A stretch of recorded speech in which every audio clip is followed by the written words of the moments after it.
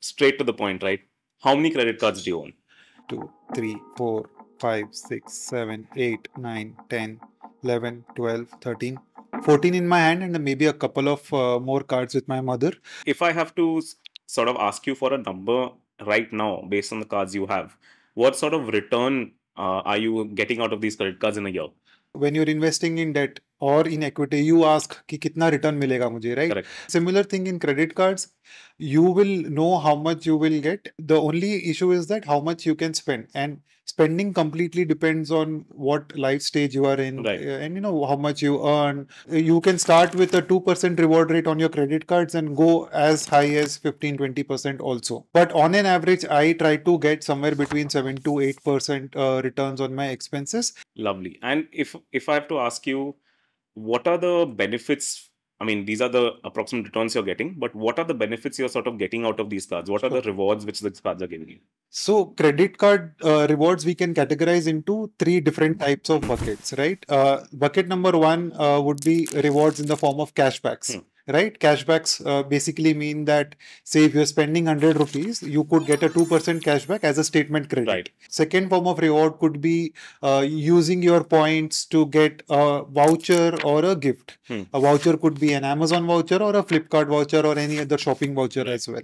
Right? And third category of reward is the travel focused rewards. Basically, using your points to travel. You know, it could be domestic travel, it could be international travel, it could be hotels also. And where do you get the maximum amount of rewards? It's in this third category. In the first two category, it's very limited. So in the first category, for example, in the cashback category, there are cards that gives you 5% cashback on specific spends, right? But that's the upper limit, I would say. But in the third category, there is no upper limit. In certain years, people have made all as much as 30% also on their card spends. Wow. In our family, our average spending is in the range of 30 to 40 lakh rupees in a year, and I try to spend most of it on credit cards. So 90 to 95% of our expenses are charged on credit cards. Right. And if you take an average return rate of say 7% also on 40 lakh rupees, you get 2.8 lakh rupees back, which you don't get that back as a cashback or in the form of money. That is something that you can use towards your travel, right? So you can basically do a holiday worth 2.8 lakh rupees, and in 2.8 lakh rupees you can do a decent luxurious holiday, right? For a holiday wherein say a hotel where the room night costs 40,000 rupees per night, I may not pay that money in cash, no matter how rich I get, right? But when you are getting that through reward points, it's very easy to do that, right? And in early in life, I may get to a stage 10 years later where I can shell out 40,000 rupees per night in cash. But when you can do it today, why wait for 10 years? Absolutely. People would want to know what would be the best credit card they can take or they should take, right? So we've spoken about how your spending activity sort of regulates which credit card you should probably take. So in terms of different spending ranges, what would be the best cards you suggest in, say, the multiple spending ranges there from low to high? So let's break this into three different categories. Okay, we can take the first category of spends wherein someone is spending 5 lakh rupees in a year. So here the assumption is that you're spending on your basic needs, right? And you're not spending on anything luxury. So I would suggest someone to look at a cashback card in this range. Maybe they can look for a card which is free. So for example, the Amazon Pay ICICI card, one of the oldest cards that I have in my wallet also. Right. This is a very simple to use cashback card. Most of us spend money on Amazon these days, right? Say if you're a Prime member and you're spending money on Amazon, you get 5% on your shopping back as a Amazon Pay balance. Correct. For up to 5 lakh person, a cashback card probably makes more sense to start off with. Absolutely, because number one, you are most likely a beginner in the credit card space as well, right? When it comes to credit cards, there are a lot of associated habits also that you need to take care of, right? Credit card debt is the most expensive form of debt. True. Now you think about it, why do these credit card companies give you so much reward? Because when people borrow on credit card, they are easily making 30 to 40% interest on those outstanding balances. So that's where they earn their money, and they reward the people who are very disciplined with credit cards, right? But if you still want a travel focused card under 5 lakh rupees spends, then American Express Platinum Travel Card is your card. But the issue is that limited acceptability. Right. So you have to deal with that challenge. Another thing to see is that you may not be eligible early in your career to get the best of cards, right? Because say for example, the HDFC Infinia card that I have, I had to wait like almost 5 to 7 years to get this card.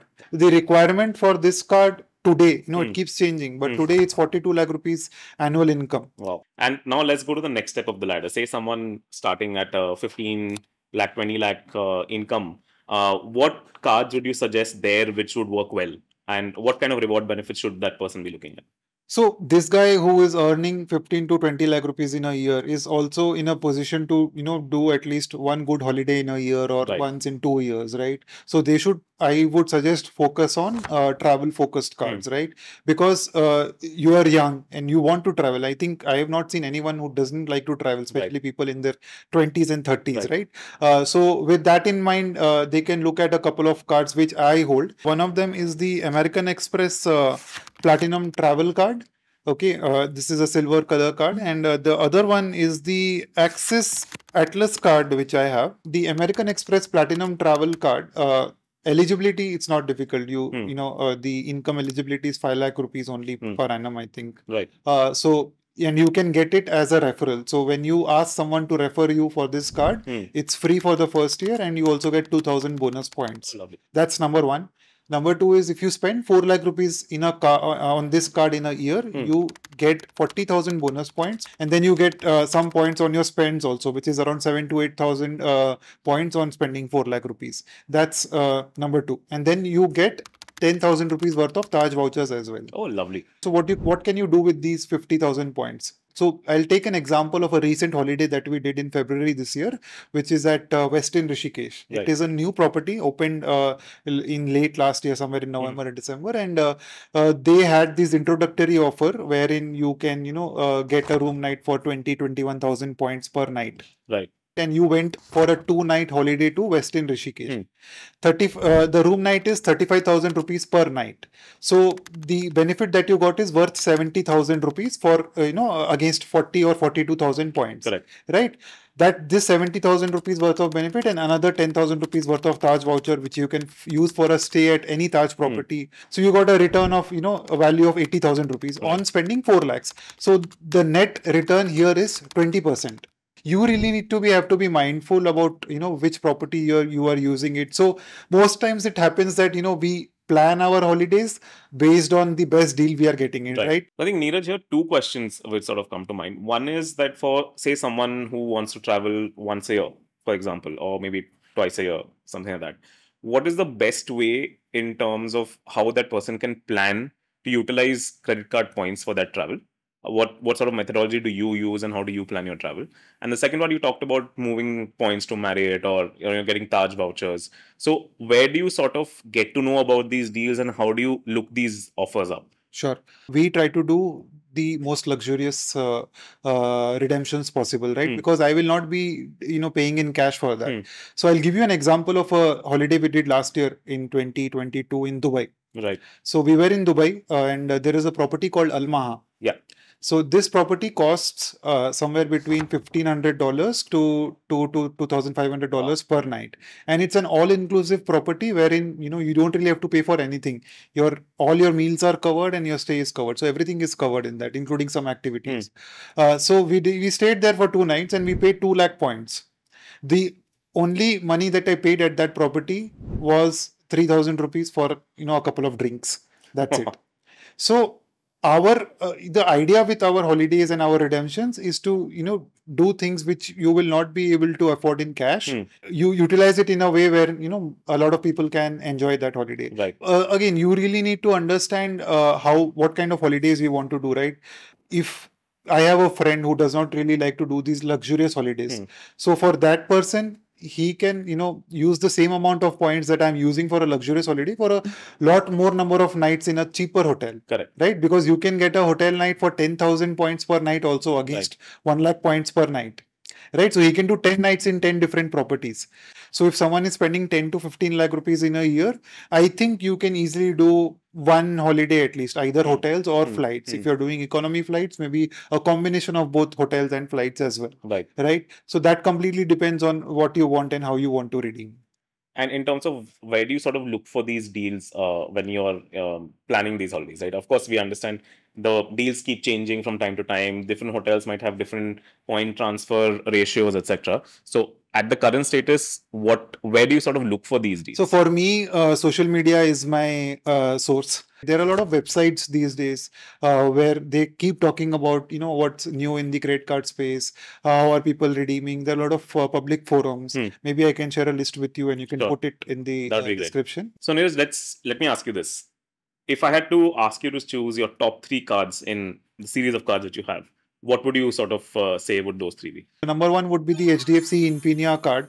This card is a good card, but again, the eligibility is a challenge with this card. But this card gives you a base reward rate of 3.3%. So for every 100 rupees you spend on this card, you get 3.3 rupees back as points. So if you buy up to 20,000 rupees worth of Amazon Pay vouchers, you get 5x reward rate. So 5x basically means that 16.5%, which is around 3,300 rupees back as points. Every point is valued at 1 rupee. You can't really buy Amazon Pay voucher on the Amazon website. There is a specific website called GYFTR, and you have to go there and buy. So when it comes to maximizing credit card rewards, you have to put some efforts, right? So you go there, buy the Amazon voucher. So whatever points I earn, I largely use to redeem it for my Indigo flights, and I have to fly at least once a month. So that it helps me a lot there. I don't spend much on this card, but whenever I spend, I get 16.5% back from this card. Right. The second card that I want to talk about is the Club Vistara Infinite card, which is from Axis Bank. It's a co-branded card. So this card gives me a free business class ticket for an annual fee of 10,000 rupees. I don't use this card for spending money. My primary use is the gold status that comes on this card. Right. So I take a lot of flights to Delhi as well. So this card gives me not only priority check-in, it gives me priority baggage, it gives me priority boarding, and the excess baggage allowance as well. So this helps me a lot in traveling faster. Right. And along the business class ticket is worth more than 10,000 rupees in any ways, right? Correct. And if somebody does not want the business class experience or the the gold status, they can look at the lower end cards, which gives you a premium economy ticket or the economy ticket. Right. Even SBI has a co-branded card with Vistara. IDFC has co-branded cards with Vistara. The third card that I would keep in my portfolio is the Axis Atlas credit card. So this is a card which is very simple to use, and if someone has annual spends of say 15 lakh rupees, I would highly recommend using this just one card. So let us understand what is the reward structure on this card. So this card comes with a fee of 5,000 rupees per annum, and on sign up you get 5,000 miles on this card, and on spending say the first 3 lakh rupees you get 2,500 bonus miles. Right. On spending 7.5 lakh rupees you get another 5,000 bonus points, and then on spending 15 lakhs you get another 10,000 bonus miles. The base reward rate on this card is 2 points per 100 rupees that you spend, and if you are using this card for spending on travel, say you're booking tickets or booking a hotel, you get 5 points for every 100 rupees spent. So lovely. let us take the base case wherein you are spending 15 lakhs, you earn 30,000 points, right? 2% is 30,000. Right. So 30,000 plus 22,500. You got 52,500 points. These can be transferred to a lot of hotel partners and airline partners. I generally use my Axis points to transfer it to hotel partner called Accor. Okay. So in Accor, what happens is when you transfer to Accor, you get 1:2 points. So 52,000 points, I will get 1,04,000 Accor points, right? And when I'm redeeming hotels on Accor, 1 point is worth 1.8 rupees. So I got a value of around 1.8 lakh rupees on spending 15 lakh rupees. So that's a little bit more than 10%, right? Once you spend the 15 lakh rupees, what you get is you also get 2 airport pickups on this card. So basically a luxurious car will come to your house and take you to the airport. So wherever we don't have to maximize our rewards in the form of multiplier, we just use this card to spend, right? So largely any OTC spends where we are, traveling anywhere or shopping or anything, mostly it will be through this card. The other cards I would keep is the MX Trifecta. One of them is the MX Gold Charge Card. The second one is the MX Membership Rewards Card. Right. And the third one is the MX Platinum Travel Card. So these are the 5-6 cards that I would keep in my portfolio if you were to ask me which I would discard all of the rest. So I need one question, right? Which is the most expensive card that you own, and would you recommend it to somebody else? So I've not spoken about this card yet, but this is again from American Express table. It's the Platinum Charge Card. So I'll tell you what benefits you get on this card. When you sign up on this card in the first year, generally they give you 45,000 rupees worth of Taj vouchers. The annual fee on this card is 60,000 rupees plus GST. So net cost is 70,000 rupees approximately. Right. So you get 45,000 rupees worth of Taj vouchers. But there are a lot of intangible benefits also that you get on this card. You get gold membership, gold status on Marriott. You get gold status on Hilton.